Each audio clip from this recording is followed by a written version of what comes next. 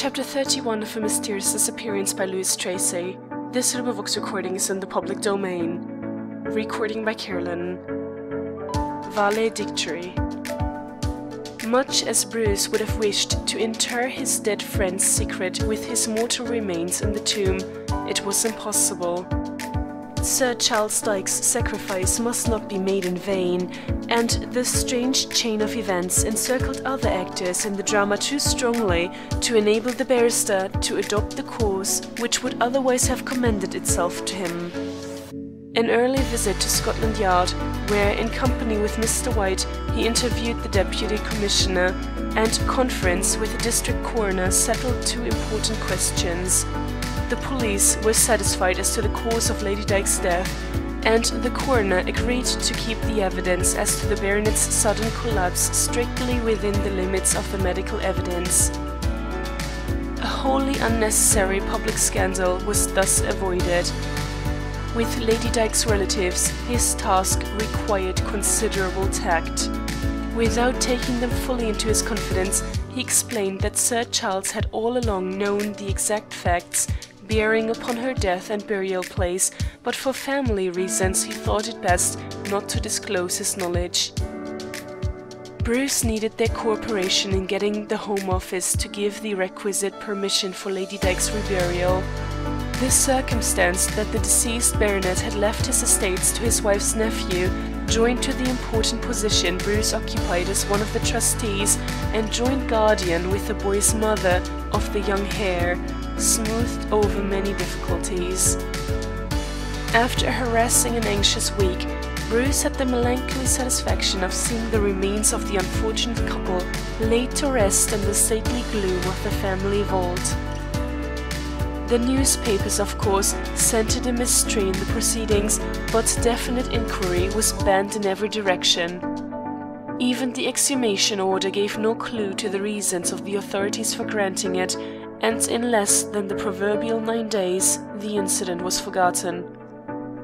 Sir Charles had made it a condition precedent to the succession that his heir should bear his name and should live with his widowed mother on the Yorkshire estate or in the town house for a certain number of months in each year until the boy was old enough to go to school. This stipulation was intended to have the effect of more rapidly burying his own memory in oblivion. Bruce, too, was given a sum of £5,000 to be expended in bequests as he thought fit. Claude understood his motive thoroughly. Jane Harding had been loyal to her master in her own way, so he arranged that she should receive an annual income sufficient to secure her from want. Thompson, too, was provided for when the time came that he was too feeble for further employment at Portman Square, and Mr. White received a handsome douceur for his services. Mrs. Hilmer did not even know of Sir Charles Dyke's death until weeks had passed. Acting on Bruce's advice, her brother simply told her that everything had been settled and that the authorities concurred with the barrister in the opinion that Lady Dyke was accidentally killed. When she had completely recovered from the shock of the belief that her loyal friend had murdered his wife, Mensmore one day told her the whole sad story, but he would allow no more weeping. "It is time," he said, "that the misery of this episode should cease. When the chief actor in the tragedy gave his life to end the suffering, we would but ill meet his wishes by allowing it to occupy our thoughts unduly in the future." Mensmore's marriage with Phyllis Brown was now definitely fixed for the following autumn, so he carried his sister off with him on a hasty trip to Wyoming in company with Corbett, a journey required for the protection and development of their joint interests in that state. Not only did their property turn out to be of great and lasting value, but during their absence the Springbok mine began to boom. Even the cautious barrister one day found himself hesitating whether or not to sell at half over par, so excellent were the reports and so extensive the dividends from that auriferous locality. The two young people were married, a scion of the house had become a lusty 2-year-old, Mr. White had become chief inspector, and Miss Marie Le Marchand had, by strenuous effort, risen to the dignity of double-crown posters as a dashing comédienne, when Bruce's memories of his lost friends were suddenly revived in an unexpected manner. Mr. Sidney H. Corbett came to him with measured questionings and brooding thought stamped on his brows. "It's like this," he said, when they were settled down to details. "I want to get married." "To whom?" inquired Claude, wondering at the savage tone in which the announcement was made. "To Mrs. Hillmer." "Oh!" "That's what everybody yells at the moment I mention it. She screams 'Oh!' and runs off with tears in her eyes. Her brother says 'Oh!' and looks uncomfortable, but refuses to discuss the proposition. Now you say 'Oh!' and gaze at me like an awl at the bare statement. What the dickens does it all mean, I want to know? I'm not worrying about what happened years ago. Mrs. Hillmer's just the sort of woman I require as a wife, and I'll marry her yet if the whole British nation says 'Oh!' loud enough to be heard and answered by the United States." "That's the proper sort of spirit in which to set about the business." "Yes, sir, but I can't get any forwarder. There's a kind of rock below water which holds me up every time I shoot the rapids. She likes me well enough, I know. She calls me Sid, as slick as butter, and I call her Gwen. But there you are, if I want to go ahead a bit, she pulls up and weeps. Now why the—" "Steady, Mr. Corbett. Women weep for many reasons. Do you know her history?" "No, and I don't want to." "But perhaps that is exactly what she does want. Remember that she has been married before, with somewhat bitter experience. She probably believes that a husband and wife should have no secrets from each other. Above all else, there should be no cloud between them as to bygone events. Mrs. Hillmer is highly sensitive.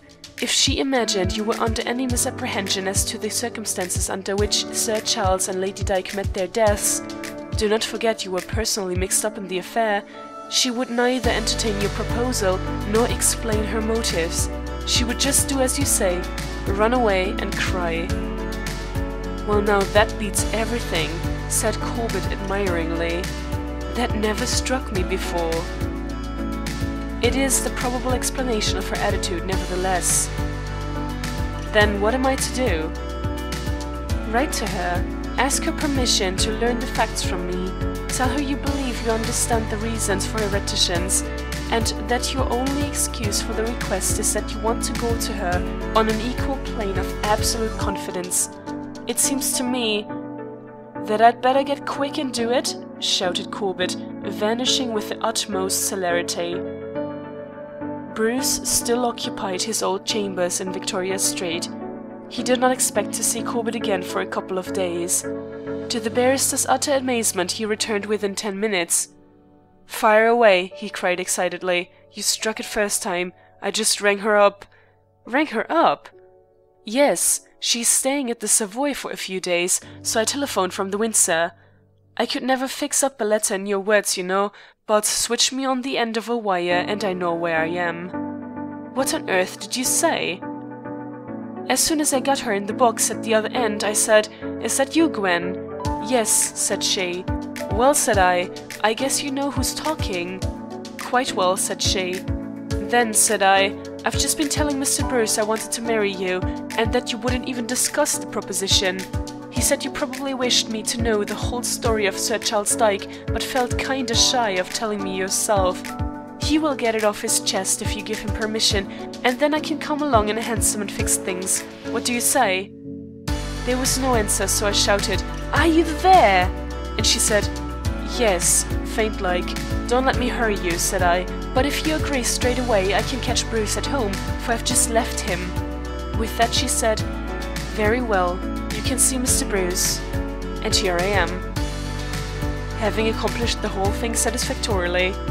"As how?" "Don't you see you have proposed to the lady and practically been accepted?"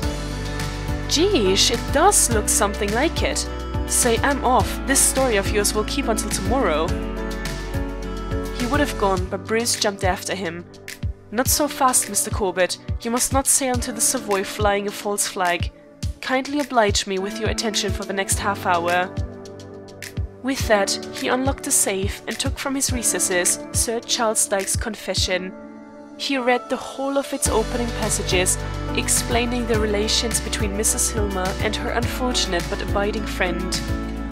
The straightforward, honest sentences sounded strangely familiar at this distance of time.